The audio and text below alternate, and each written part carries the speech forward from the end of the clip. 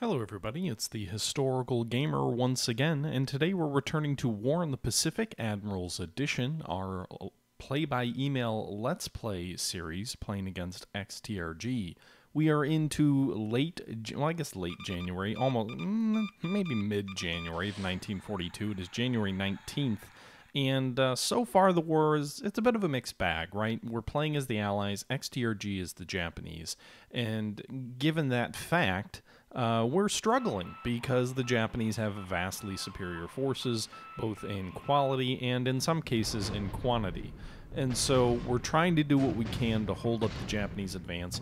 XTRG has really been focusing heavily on a drive in the South Pacific. He's landed a division of soldiers at Rabaul. He's landed troops as far south as New Caledonia.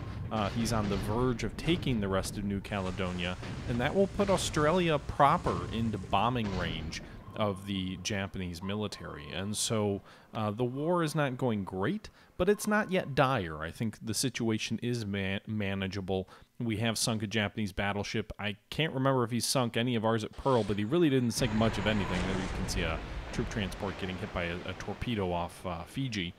But really, he hasn't hit much in the way of any of our heavy warships. We sank one of his battleships. We damaged at least two more battleships, one with a torpedo, one with a gun battle off New Caledonia. And we also put a torpedo into a heavy cruiser of his. So, I mean, we've done some damage to the Japanese Navy, which has helped to offset some of these defeats. Additionally, he's really not yet begun to reduce Bataan. He's not yet begun to reduce Singapore. And we're moving toward the end of January of 1942. So, you know, Bataan's got a long way to go to get to the historical point at which it fell. But at least in the case of Singapore, you know, all we have to do there is hold out, what, another 2 weeks, and we'll replicate history, or is it 4 weeks? I'm not sure. But in either event, you know, we're doing okay, I think. Not great, but okay. We've butchered a lot of Japanese bomber crews, which is a great thing for us, both in airframes and in quality. That should have hurt his army bomber capacity, and we've seen that on the Malay Peninsula. And this turn should have some interesting things. I made a lot of orders to various units. It was a pretty active turn for my own turn that I'm about to send back to XTRG. I actually had Belugan take a look at it from Belugan Campaign and from Warfare Sims. He didn't make any changes to the save, but he did take a look at the save and kind of give me some pointers or tips, and so we may talk about a little bit of that as we get into the episode. But you can see here, not a super involved turn. There's some bombing going on in China. There's been some submarine activity, although apart from the lone troop transport that was sunk, not a ton has occurred. I did learn that next month in February, a certain type of our cargo ship will be able to be converted to troop transports, which should be nice because we frankly don't have enough troop transports for some of the things we need to do. I'm also planning on reinforcing New Zealand. We're also going to be sending some reinforcements to Australia. So knowing that the fall of New Caledonia is nigh, I think the thing we need to do is we need to make sure that Japan isn't able to easily take New Zealand, and that they're not able to easily take Australia, because those are kind of the large, obvious targets for them next. We've already fortified the most immediate islands to New Caledonia, that being Fiji and Pago Pago. So now that we've gotten those islands secured, the big victory point locations are in Australia and in New Zealand, and if XTRG is going for the auto victory, as he seems to be doing, then we'll need to make sure that we put up a fight there and inflict some pretty heavy casualties on him. I think if he does go for New Zealand, that would be interesting, because that's a very rare thing. People pretty much never, Japanese players pretty much never get to New Zealand. And I wouldn't say it's because we're doing it, you know, and I don't even know if he's going to go that route. Some Japanese players do make it to Australia, but New Zealand is so far south. It's so far out there. It's so far on the edge of Japan's logistical capabilities that it's a pretty rare objective. Now, that being said, XTRG has proven himself willing to jump way out beyond his own supply lines. So I'm kind of expecting it. I mean, I don't have any real intelligence indicating that he will, but, you know, I thought he was going to go for Fiji. I thought he was going to go for Pago Pago. He did go for New Caledonia. The logical step, I think, would be to go to Fiji, but every time I guess what the logical step is, it seems like I'm always wrong. And he seems to overextend himself in every situation. So I kind of hope he goes for New Zealand, because I think it would be an interesting, an interesting move. I was talking to Belugan about it, and he's kind of like, yeah, it's probably unlikely. He's probably going to put bombers on New Caledonia, hit Australia, hit the industry there. You know, the tactic you need to do is pull a lot of your troops back off the coast and then set them to strategic mode so that whenever he does land in Australia, you can just race your reinforcements to the beach in a matter of days and quickly bog him down and prevent him from really gaining a beachhead.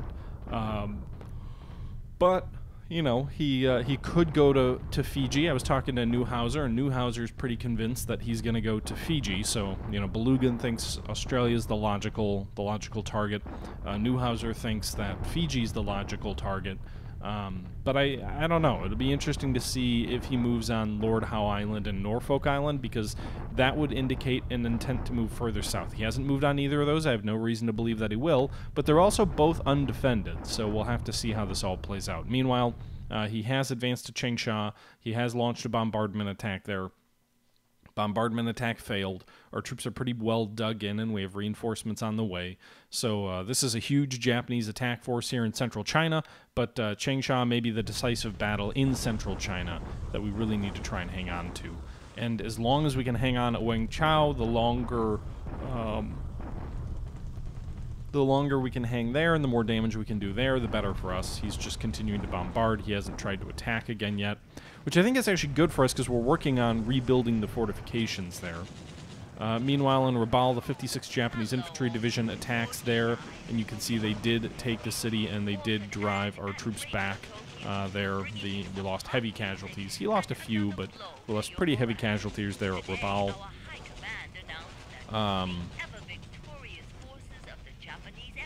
I think that's about it. So Rabaul falls. That's kind of to be expected with a whole Japanese division there. And then some bombardment activity in China, but not a lot going on there. So we'll see. With that being said, let's go ahead and step back, and I'll give this a break, and we'll jump back in, and I'll talk to you a little bit about Australia, New Zealand, and Fiji to see what might make sense. Okay, so we're back into our game, and let me talk to you a little bit about the South Pacific, because that's where it seems like the majority of the fighting is going on, the majority of the battles, etc. We've lost sight of all the Japanese shipping around the island of New Caledonia, probably because more or less all of our transport aircraft or our recon aircraft are now down for repairs, and we don't have any aviation support there to get them back up to action. So right now we have no visibility on where the WWII is. Last couple of turns, it was somewhere around here. We're not sure if it's pulling back or what it's doing, but we know it's in this general vicinity, or we think it is, at least the last we saw. So there's that. We know that he's going to go for the rest of New Caledonia. He's going to go for Nomaya. We don't have a lot that can stop him. We've got about 172 assault strength. The majority of that is in the form of militia. We only have level 2 fortifications. This place will probably fall pretty quickly like Comac, but again, it's going to probably take a few more days for his soldiers to move from Lafoa to Nomaya. We also have the advantage that this is jungle terrain, so the 2 fortification times 2 basically for the terrain modifier should help us a little bit, but we'll see. If if he has a strong force, which I think we had some recon there, and that he has 10,000 plus troops, Nomaya is going to fall. So New Caledonia is going to fall. So I was talking to you a little bit about New Zealand. I have no reason to believe he's going for New Zealand except for my own intuition. XTRG throughout this entire series has been someone who really jumps out at the fringes, right? He landed on Canton Island. He landed on Baker Island, just out of the blue, way out in advance, before he had taken Vataput, before he had taken Funafuti, before he had taken anything out here. He just landed here. I don't even think he had taken Tarawa yet. Just way on the extreme of the supply positions. He did something similar with Midway. Pretty strong force. He even brought the WWII into Midway to take Midway for the Japanese, which is interesting because it's not really worth all that much for the Japanese from a victory point perspective, but I digress. He also jumped way out there and took Savi. He took some casualties. He took some losses to cruisers of ours because he kind of overextended himself, but again, at the end of the day, he took Savi from our forces.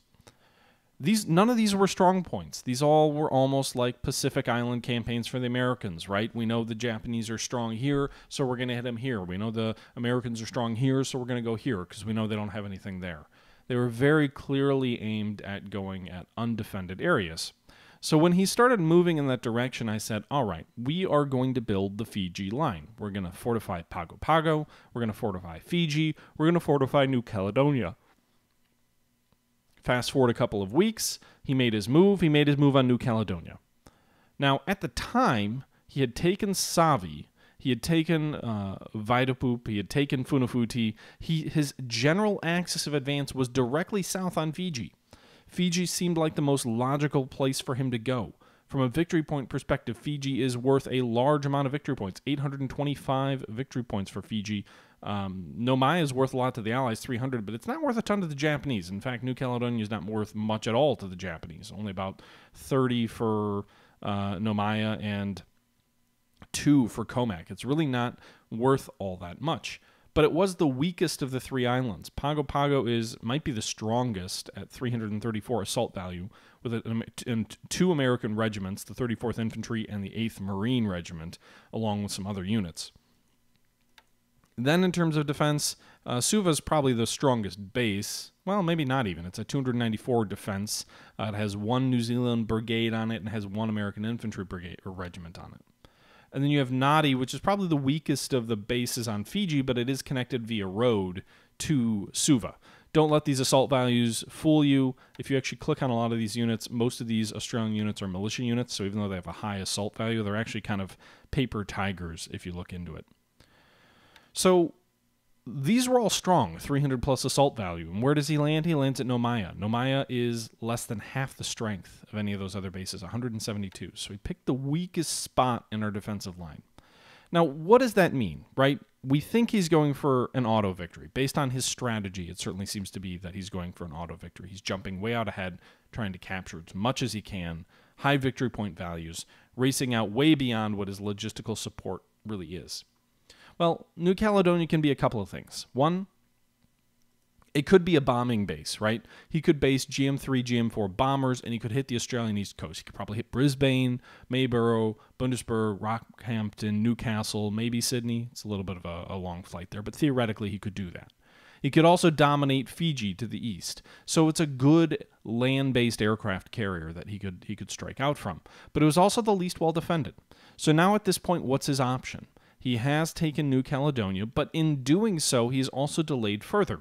He has seen multiple troop transports of ours over on Fiji, and he has sunk multiple troop transports, including a troop transport just last turn, at Fiji. So he knows we have probably reinforced Fiji. One must assume that he thinks we have heavily reinforced Fiji. So now his options, if he moves to the east, are attacking a heavily fortified Fiji, which will take time and will slow him down. He will win, but it will bog the Kirubutai down. It will prevent him from moving against the Dutch East Indies. It will tie down probably a division plus of Japanese troops. So probably everything he needs to capture New Caledonia outside of the garrison he'll leave. He'll need to transfer to Fiji, and he may have to take a portion of that division that just took Rabaul down to move to Fiji. Meanwhile, if he moves on to Australia, he needs even more than that. He probably needs 2 to 3 full-blown Japanese infantry divisions plus support units to go for Australia. I don't think that's even remotely feasible at this time, so I'm not too worried about that. So New Caledonia could act as a bombing base for Australia, but I don't think this is his southernmost advance. I don't think he's going to stop here. I also don't think that he's just going to magically jump to Fiji because, again, he knows that's where our strength is. So he can do a couple of things.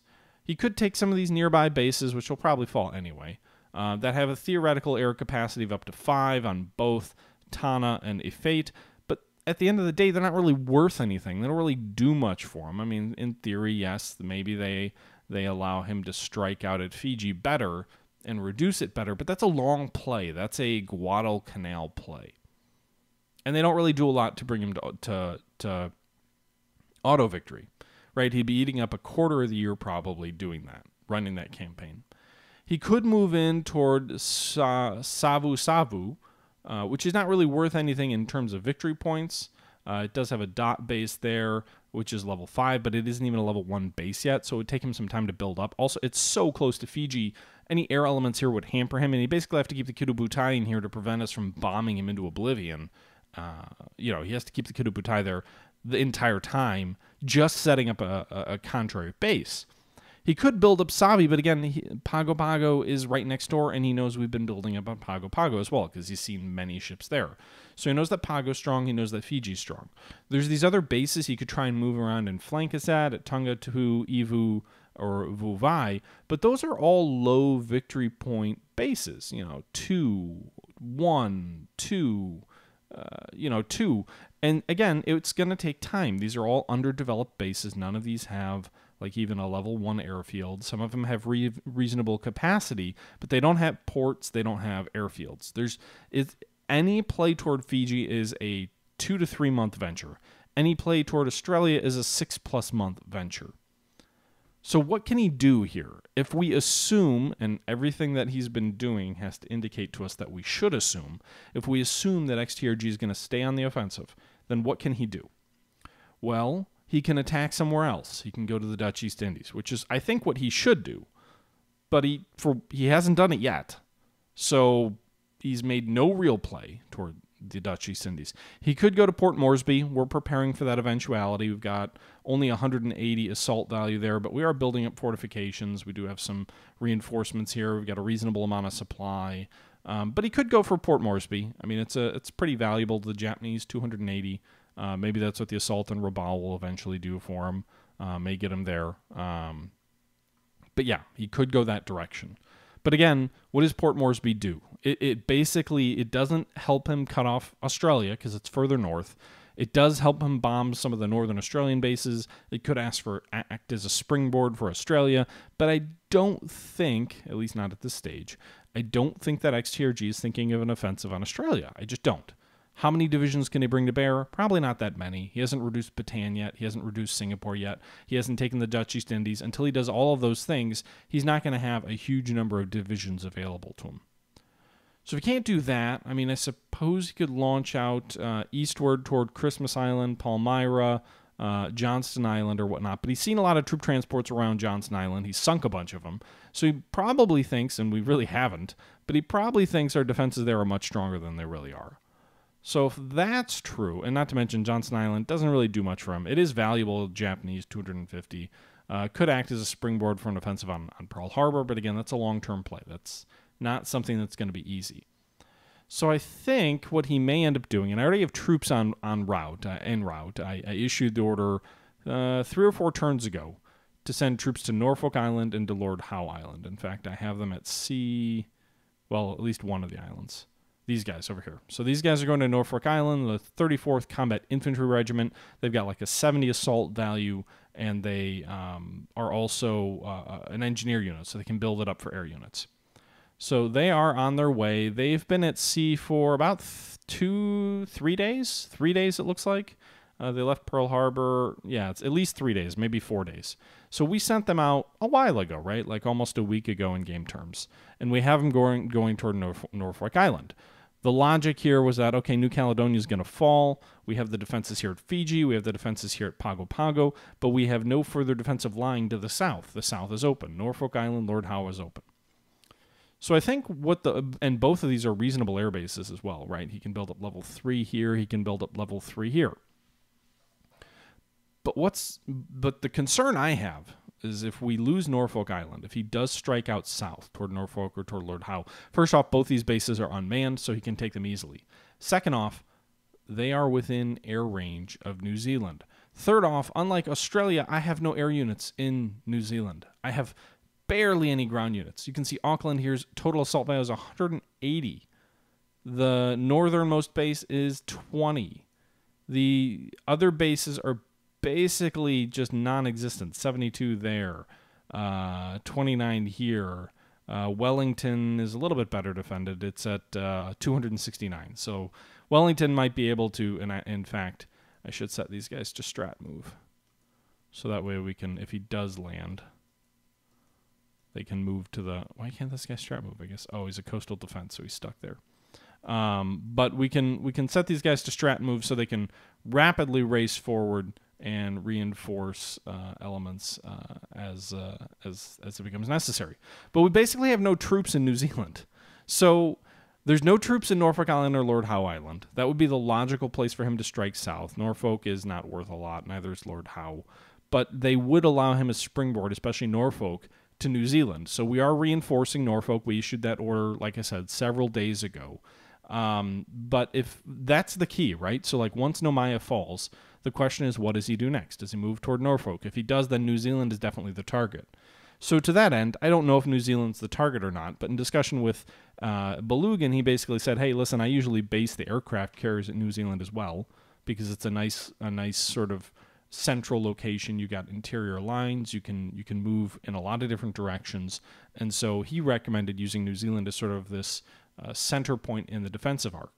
So what we're doing there, because we have very few defenses there, is in the event that XTRG does move there, we are going to be moving a tank regiment, a marine regiment, and a base force regiment, and a paratrooper battalion all down to New Zealand. So that'll give us about 200 assault value, plus the 700 or so, or actually, sorry, 26, 180, 54, about 500. So that'll add to about the 500 assault value in New Zealand. If they get there, then it'll have about 700 assault value, with about 200 of that being very good American equipment. So that would really mean he'd have to deploy probably 2 divisions to take New Zealand, which kind of gets into Australia territory, which I think it's unlikely. But it's going to take the better part of a month to get there.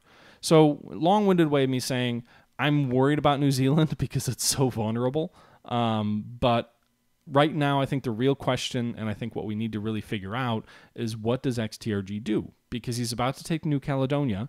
Australia doesn't seem realistic. It's going to take a couple of weeks to build up airfields here on New Caledonia to hit Australia, let alone bring down GM3 or GM4 bombers. His Sally bombers have already kind of been ravaged. And we have fighter defenses in Australia as well. Does he want to move toward Fiji? Because that's going to be a protracted campaign. He showed no desire for that. Does he want to move toward the Dutch East Indies? That would probably be the smart play, but even if he does that, I still need to reinforce my defensive perimeter. So to that end, I'm going to be bringing reinforcements down to New Zealand, and I'm going to be hoping that he turns toward the Dutch East Indies, because I don't know if he will or not, but it's what I would do, because you need that oil, right? And so far he hasn't. Now that being said, we are pulling most of our troops back into Singapore. We haven't all gotten there yet. We've only got 370 in assault value in Singapore. We've got about 680 at Johor Bahru, and we also have some modern fighters that we've brought into Singapore as well. So I did bring that squadron that had been shipped overseas to Palembang. I brought in at least the elements of that are ready, so we have 11 Hurricanes. I also am upgrading the 488th Royal Air Force Squadron, which had Buffaloes. We're upgrading them to Hurricane 2B Trops. So that'll be a massive upgrade. So once those are all repaired and ready, that'll be 23 Hurricanes, plus there's another 5 coming from Palembang. So that'll be, I think it's 28 Hurricanes. I consolidated one of my P-40 squadrons with 6 P-40s into the 24th, 17th Pursuit Group. So that's now up to 12 P-40s. And then I think in the next day or two, I will have more than 25 P-39 Aerocobras in our inventory, so I will swap out one of the P-40 squadrons there as well. So we should end up with 25 P-39s, 21 P-40s, and then we'll have some 28 Hurricanes. So 28 Hurricanes, 25 P-39s brings us to 53, 21 P-40s brings us to 71.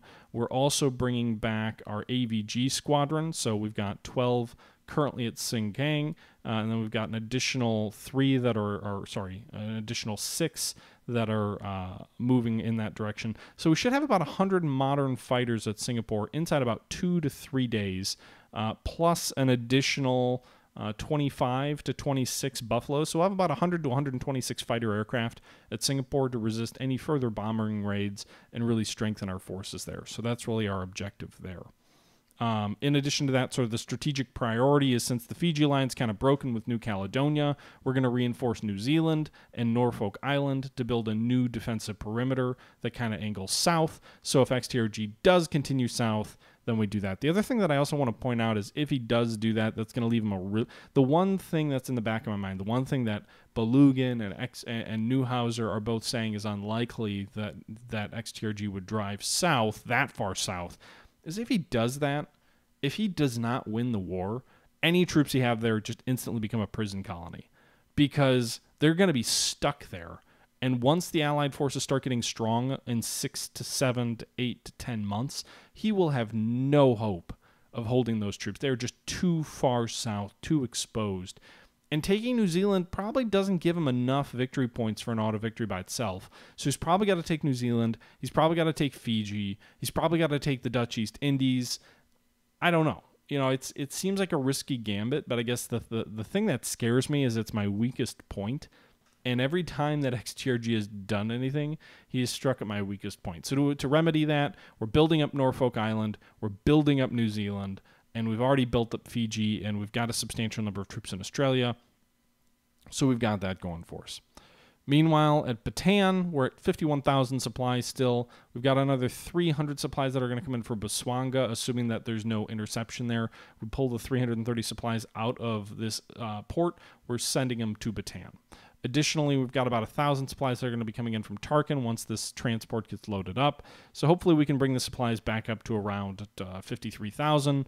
We'll continue to eat through that supply over time, but really the hope is that we can kind of keep sneaking in small amounts of supply to Bataan so that it's able to continue hanging out until XTRG decides to give it a serious effort. It's not worth a lot of assault or a lot of victory points, but it does at least tie down a substantial number of his troops there. You can see he's got 14 units, 51,000 troops, all in Clark Field, so he's not able to deploy most of those troops elsewhere as long as we have our troops in their current positions. We've already kind of looked at Singapore, so that's the situation there. At Rangoon, we're unloading a large number of supplies. We've got 60,000 fuel and 68,000 supplies at Rangoon right now. We've got 374 assault value there. We're building up defenses there. We're building up the fortifications there. Where are these guys going? Nowhere. All these guys are in Rangoon. Why can't we... All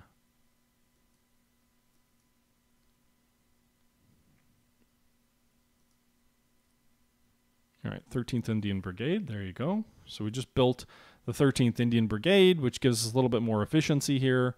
It also can be part of the 1st Burma Division, which we have almost all the forces we need for that. So everybody's either located at Rangoon or Pegu, with the exception of these guys who are at Tuangoi. 1st Burma Brigade. So I'm actually going to move these guys back here. Once they're at Metalika, then we're going to go ahead and rail them to Pegu, and we're going to build the 1st Burma Division at Pegu. So we're really trying to be as efficient as we can. I think we're going to put the 1st Division at Pegu, and we'll put the 18th British Infantry Division at Tuaigai, and then we'll see what we do with the rest of our troops there, because essentially I'm bringing some reinforcements in from India as well in Burma to make sure that we have a strong force here.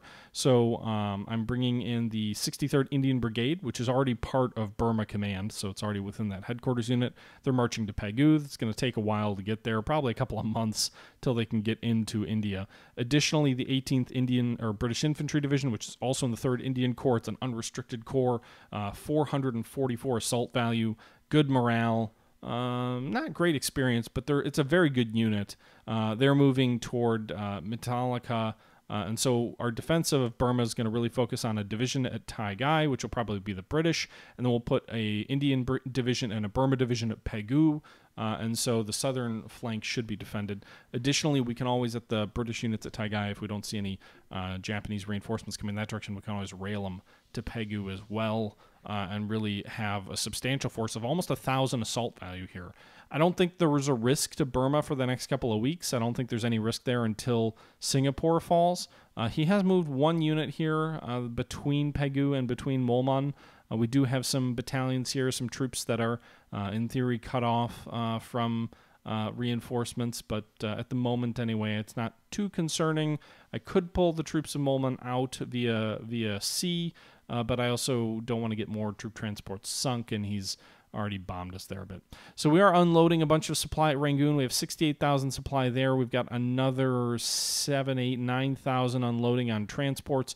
One other thing that Belugan told me is that you really want to load Rangoon up with supply, because if you have a ton of supply at Rangoon, it actually eventually filters through to China as well, excluding the whole the Burma Road thing that just automatically gives you supply into China.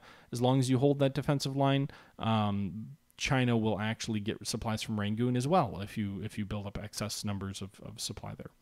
Meanwhile, Changsha got bombarded last turn. We strategically moved in an infantry corps here, so another 187 troops. They're going to start unloading off of their troop cars here, so it'll take 2 days for the 187 AV of the 63rd Chinese Corps to be there, but that does bring us up to 2,400 strength. Changsha also has level 4 fortifications. We presume he's going to start bombing Changsha heavily. We have our own aircraft here, so we're actually going to launch an airstrike against the Japanese troops with some of our own aircraft, but then we're also going to have these 30 flying Tigers are going to be flying long-range cap over Changsha, but we're going to be waiting on that this turn because I did just move them into Changthe.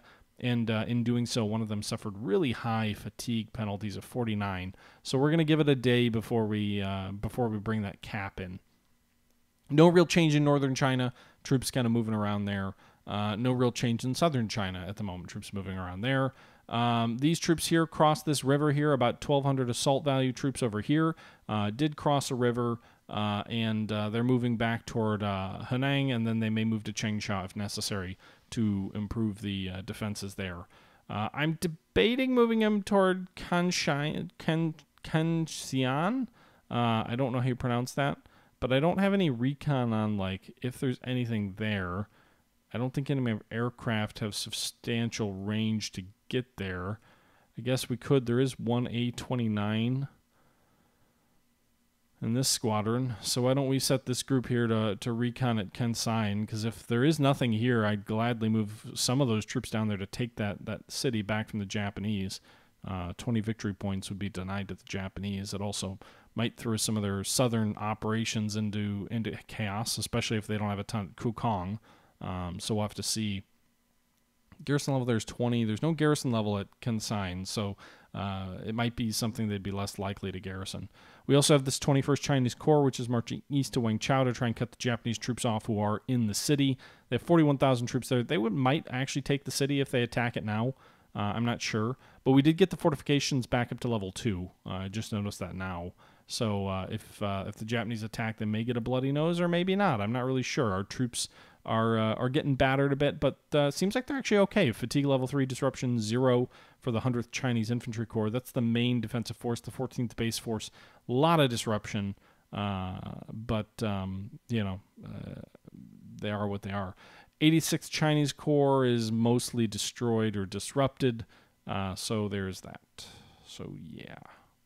But anyway, that's the situation right there. Bataan, nothing going on. Singapore, not a lot going on.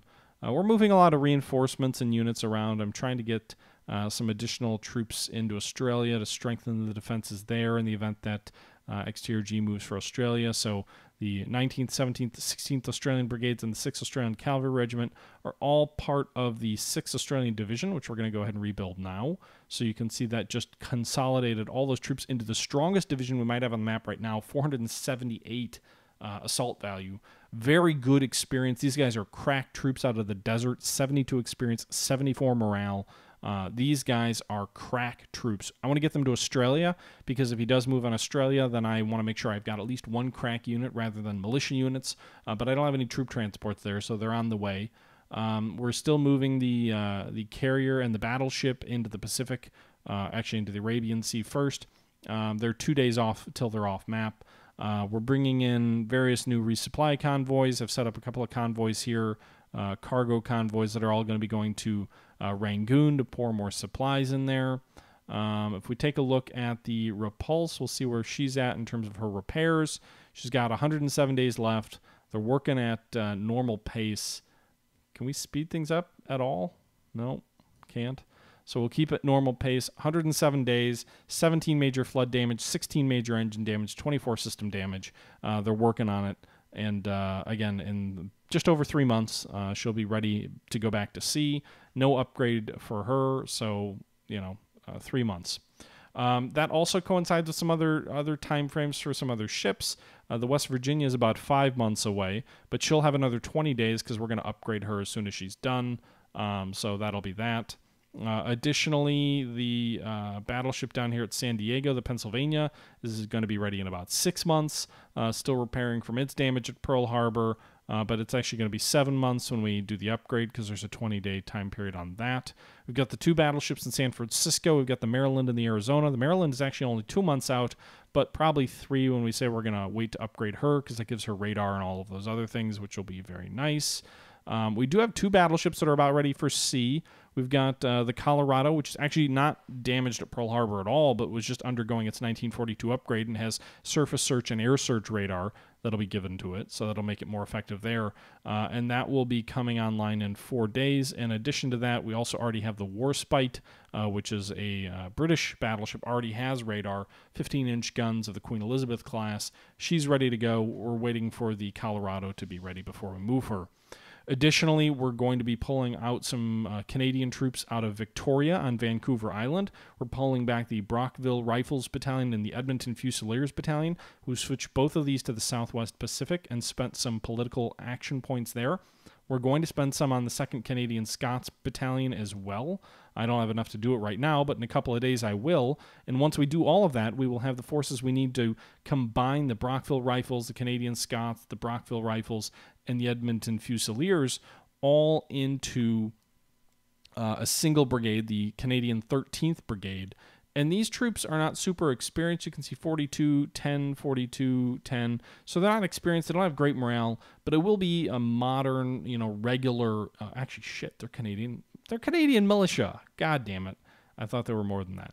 But in any event, it'll be a 100-and-something assault value unit that we will then move. We're transporting them one by one via a single transport at Victoria down to Seattle. From there, they're going to rail to San Diego, and they'll join the forces there in moving toward somewhere in the South Pacific. I may move them to Christmas Island, which I think Christmas Island is going to be my main new staging point. With all the subs he has hanging around at Pearl Harbor and with the target that we know that Pearl Harbor is, I've directed some of my convoys to move down to Christmas Island, where we've got 8,000 fuel, and we've got another 11,000 fuel on the way. So I'm trying to build Christmas Island up into something a little bit more than what it is right now. You can see we're expanding the port there.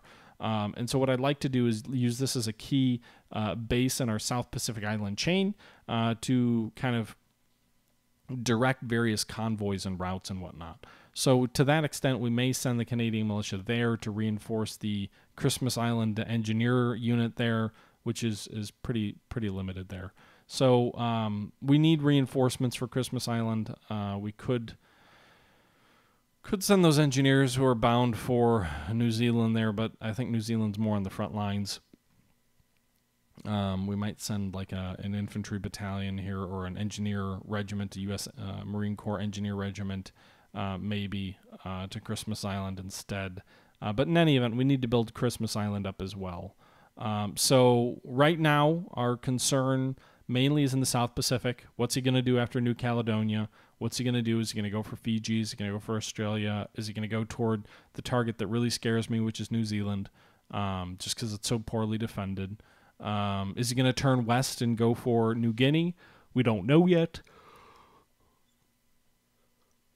We have a couple of light cruisers here that were headed toward Rabaul, but he's detected them. They're at level 10 detection.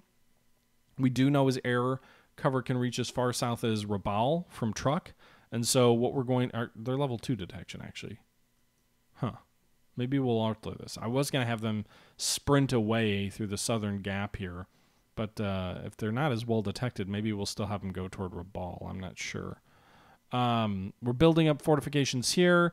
We have 28,000 fuel just leaving Oosthaven. We've got another cargo task force here at Oosthaven that's just docking up and is starting to load up. It can pull another 26,000 fuel out of the province. We have a lot of fuel on the way toward Perth. I think 25,000 here. Nothing here. These guys are going back to Oosthaven. These guys are going to Aden with all of those troop transports. These guys are going to Palembang, so 25,000, 17,000. That brings to 42,000. We got 21,000 here, which brings us to 63,000. I'm not going to count the oil there. 16,000 in that group brings us to 79,000. And then if we include the 1,600, or sorry, the 7,000 fuel here, that brings us to 86,000 additional fuel on the way to Perth to help the Australian economy, to ensure that we have sufficient supply in Australia. Additionally to that, we have 31,700 fuel unloading at Townsville, so it puts us over 100,000 fuel in the next week. That's going to be pouring into Sydney, both helping our naval movements, but also helping in the creation of vast quantities of supply that can be created for the economy there and to fuel the troops there. And eventually, if there's an invasion of Australia, that'll all come in handy. So that's the situation right now. I don't have a lot else to say about this turn. It was kind of a lot of me hypothesizing on my biggest fear. It didn't look like he lost a ton of aircraft. He lost 7 ops losses. We lost 5, 2 air. We lost some 139s. He lost a few Sallies. Lost a couple of Catalinas. And that's sort of the situation right now. Interestingly enough, we've actually shot down more Japanese than we have lost. So that's cool. Ship availability, anything coming up? What's coming up here? I mean, obviously there's stuff. Most of it's usually merchant ships. Couple of battleships coming to San Francisco in the next 2 days, the Mississippi and the New Mexico. That'll be interesting. Troop transport to Los Angeles in 3 days. Some subs in 5. Dutch cruiser Sumatra in 7. Idaho in 11 days to San Francisco. So we'll have 3 battleships coming in the next 2 weeks. British tanker to Aden. Revenge. Yeah, okay. So not a lot about to come in terms of carriers. We're still 50 days away from the Hornet showing up. 54 for the formidable. Illustrious is April 28th. Wasp is June 10th. And then nothing till 43. Cruisers, anything? Yeah. Okay. So that's the situation right now, guys. Ground units, reinforcements. Those will probably be the most important. When do we get those? We get 2 infantry regiments assigned to the Pacific Fleet, both arriving in the eastern U.S. base in the next 2 days. That'll be nice. The 132nd Infantry Regiment and the 182nd Infantry Regiment, both arriving in the eastern U.S., both attached to the Pacific Fleet. And actually the 54th Tank Battalion, the 70th Coastal AA, the 810th and 811th Engineer Aviation Brigades. These will all be very useful in sending some troops to some of these Pacific Islands to reinforce them. Maybe the 132nd will go toward Christmas Island. Maybe the 182nd will go somewhere else. But all good news. That's another 200 plus assault value that we're going to be getting from fresh troops of ours, which will be awesome. Some construction regiments in the Southwest Pacific. In about a week, we'll get some coastal defense guns in the South Pacific. New Chinese units arriving in 10 days in Chongqing. That might have been a corps that was already destroyed. Madras, we get the 23rd Infantry Division here in 12 days. Another Chinese corps. 2nd Marine Raider Regiment and 3rd Marine Raider Regiment, both arriving in the U.S. One of them is assigned to the West Coast, restricted. The 18th Australian Brigade will arrive in about 3 weeks. 24th also. That one's arriving in Aden. 25th is also arriving in Aden. I wonder if that's part of another Australian infantry division. These guys are going to be another crack unit, though, because you can see 70 experience. So getting more Australian reinforcements in 3 weeks. So I think the door is closing on any realistic invasion of Australia with all these Australian reinforcements that are coming up. So really it comes down to, is he going to shift east? Is he going to try and pick up his victory points at Fiji and Pago? Pago is not really worth a lot. Probably lose more victory points. Oh, actually, it's worth 150. Never mind.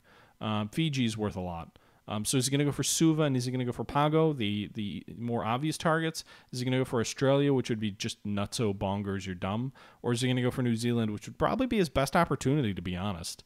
Meanwhile, We'll have to see what happens at Bataan. We'll have to see what happens on the Dutch East Indies. I still can't believe that he hasn't gone for any of the oil or fuel there. We've sucked a lot of that away. That's going to hurt him when the time comes, I think. And we're also repositioning a lot of our subs. So I've issued a lot of orders to these subs to get down here by truck and to start intercepting Japanese shipping convoys down there. So that is something that we are doing. With that being said, guys, I think that's going to do it for this episode. I appreciate you listening to me ramble of my hopes and dreams and fears, and we'll sign off here. And until next time, this is the Historical Gamer saying thank you for watching, and I'm out.